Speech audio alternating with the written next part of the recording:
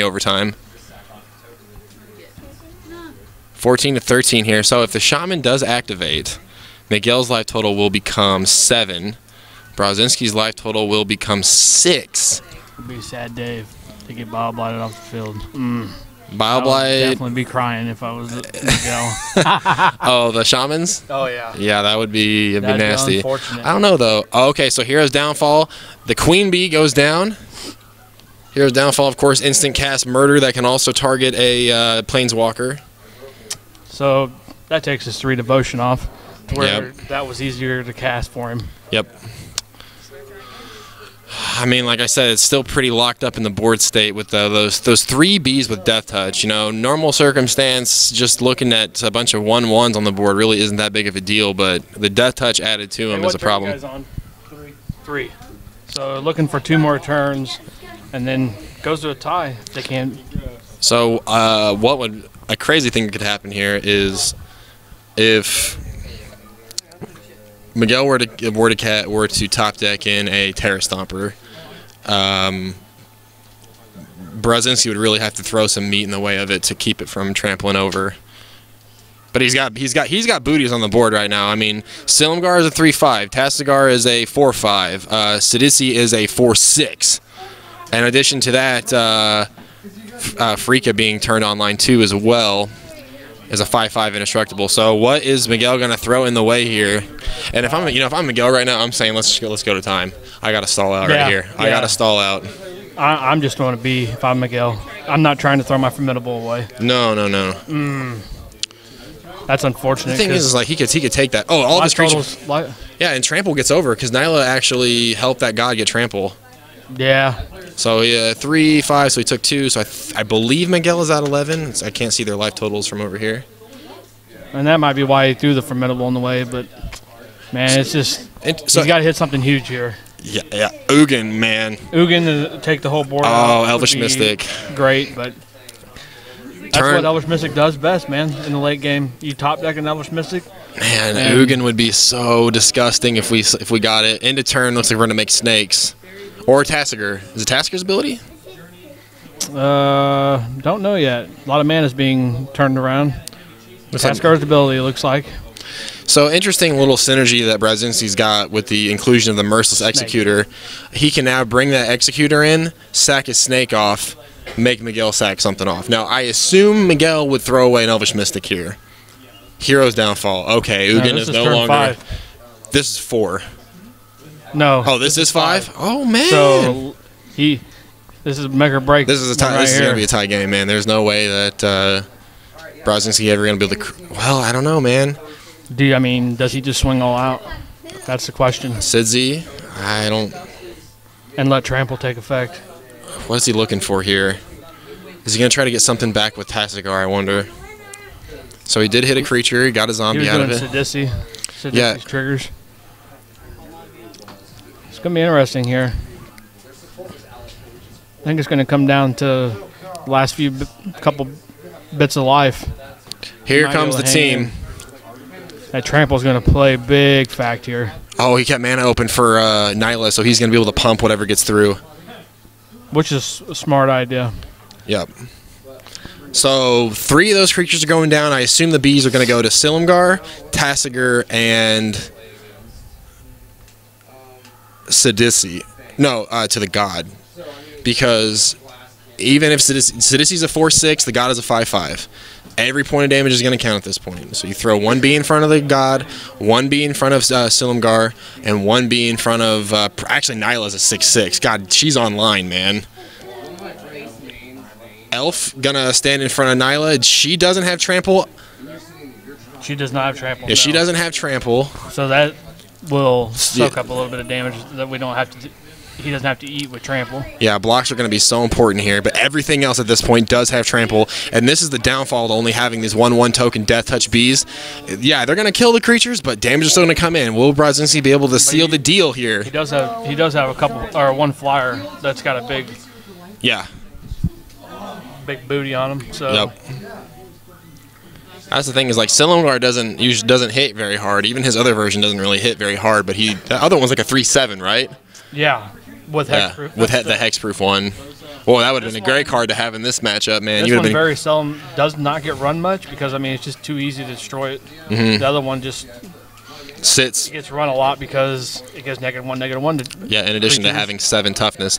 All right, so it looks like a B is going in the way of a dragon. So choosing blockers here. Carroted going to Freaka. 3 toughness, so, and his formidable guy has 3 toughness, so he's looking to soak up a lot of the more heavy hitters with those guys, but can't touch the Slim Guard in the air. That's unfortunate. Yeah, so the unblocked creatures right now are Tasigar and Corsair Crewfix. Okay, so how much damage is coming through? Is it going to be enough to seal the deal? I mean, so 6 damage going in with Corsair and Sidzi. 2 damage coming in with Freaka. That's 8. 2 damage coming in with Silumgar is 10. And Tasigar with Trample should be able to do it. And then Brzezinski is going to be able to pump whatever he wants, man. I think this is enough damage to seal the deal. I think so. Yeah. And that's assuming that my life total is correct on Miguel's 11 health. And we didn't even get to see the formidable go off because life totals were just too low for him to pull that off. And right. I mean, if he'd pulled that off, he'd been dead a long time ago. Going down with so less. I think if Miguel.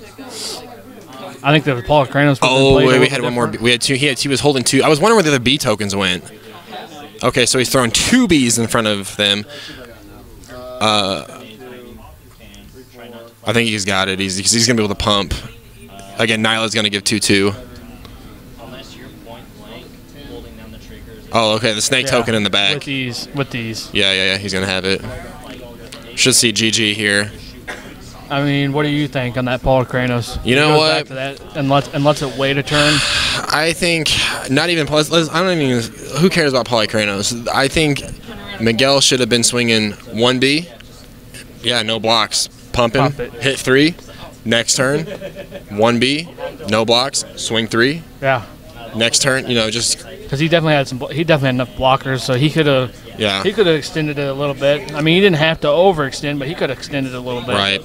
All right. So Brzezinski will take that as 2-1 and down to the wire. That was turn 5 and basically Magic the Gathering overtime here. Standard rules dictate that if you go to time, and I believe our games are an hour long or 50 minutes. 50-minute rounds. 50-minute rounds. So if you go to your 50-minute time limit, each player gets 5 turns, or you get 5 turns to try to win the game. Yep. Starting with the active player. So. That was down to the wire, man. Yeah, that was about as close as you could get. I mean, it is fortunate when you top deck an Elvish Mystic like that too.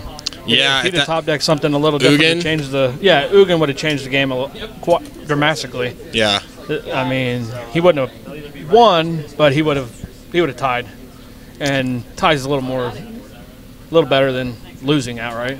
Yeah, so coming up next here at Pew Pew Card and Game Friday Night Magic, we've got round 3. I think we've got 4 rounds tonight. I think so. We've got round 3 coming up. So we're going to have that ready for you guys here in a little bit. I'm just going to reset the scoreboard here so we are ready to go as soon as our next batch of players sit down. So, Sean, good luck in round 3. Running that Artarka Red. How are you liking it so far? It's doing all right. I had one bad game where I got stuck on 2 mana, and all I needed was 1 more mana because I had a couple Route Masters in hand, but just didn't come, and I got overrun by big creatures because it just was too 2 mana. It was just too slow. Yeah. But I managed to go 3 games and just basically lean on Foundry Street. Man, that was some explosive damage coming out in turn 1 Foundry, past turn. Dragon Fodder, swing for 3. Outburst, swing for...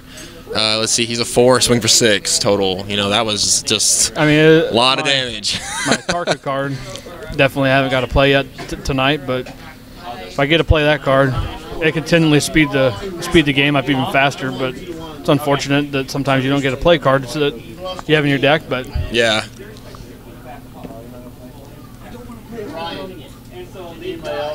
No, I'm putting it in right now. You sure? Oh, man. Round 3. All right, so round 3. So I'm off and good luck, dude. So I'm Robbie Votov broadcasting tonight. Is Sean helping us out on mic? Appreciate him. Alex, Sean, you're playing Chance. Miguel, you're playing we got round 3 coming up. Skyler, you're playing Daniel. Jake, you're playing Dallas. Who do you want to stream? Who wants to be on stream? Not Aaron, not Skyler Sean. requested not to be, so. So who we got left? If you really want me to, We can do Sean a chance. Let's do Sean a chance. Yeah, if you don't want to be on stream, you don't gotta be, dude. I will if you want me to. You already told me. We'll do that. It's okay. Yeah, it's all right. I respect your wishes.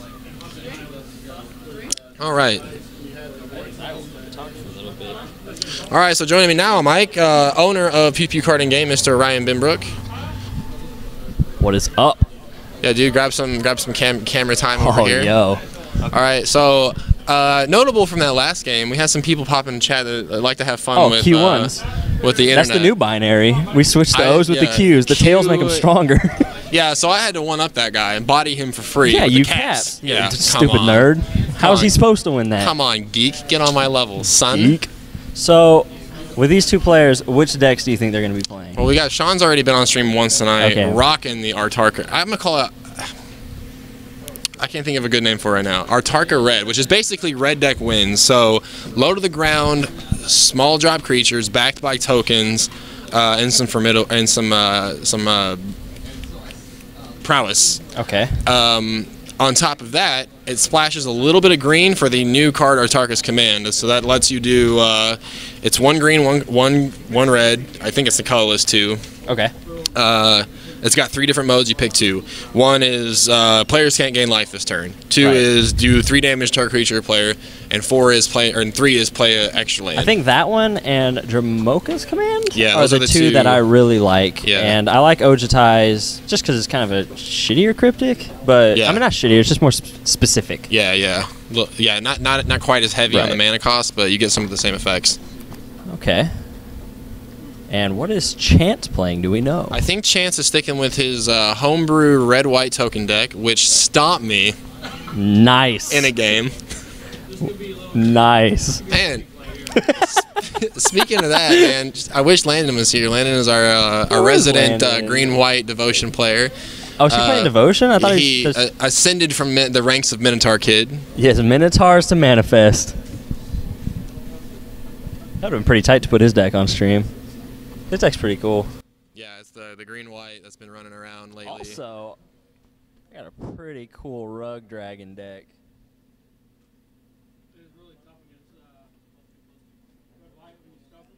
Okay, shut your mouth, Sean. Dude, it did pretty well against Kyle's wealth deck, but in his defense, he couldn't really wealth anything of mine. Magic the Gathering matchups, kids. All right, so here is kind of the backbone, if you will, of the name of the deck. Now, Sean said he hasn't really seen the command card that much tonight. Did I mute myself? Test. No, I just turned myself down way low. Okay. Nice. I don't know how I even did that. I must have hit some weird hotkey. All right, so anyways, that's the Artarka's Command. That make sure I spelled this right. I've been misspelling Artarka completely wrong tonight. There's the command card. So he said he has not been seeing a lot of Artarka's Command, and I'm gonna be honest with you right now. That is a good card. I don't even know if it's necessary for this deck to win, because I mean, you're talking about a turn 3 swing for 3, or turn 2 swing for 3. It's a stabilizer. Yeah, I mean, really the only predominant life gain in this format right now that comes to mind is The Whip. Seeker of the. Okay, all right, okay. Let me back up. The Whip for sure. Seeker of the Way. Yeah, Seeker can be Prowess a trigger, real bitch. And then at the very ass end of the life gain, Radiant Fountain. Oh yeah, But I'm yeah, not really that's sure fair. you But want I don't to- think you'd command a fountain, to be honest. Yeah, then well, that's what I'm saying is like the Whip definitely far and away Yeah. would definitely be huge, especially if somebody goes, you know what? If somebody's banking on the whip to win, you would Tarka and blast them. Hey, Chance, are you doing red-white tokens tonight? Yep.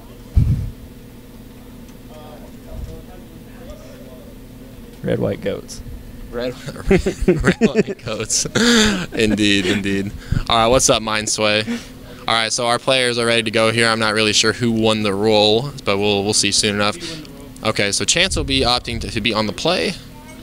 Again, 2 out of 3 set up here. We already see our tokens on the board, so we do see Goblin tokens on Sean's side, indicative of Dragon Fodder, Hordling Outburst, and Goblin Rabblemaster. Let's go back to Atarka's command for one more minute. Yeah. right, so we talked about the life gain aspect of it, right? Yep.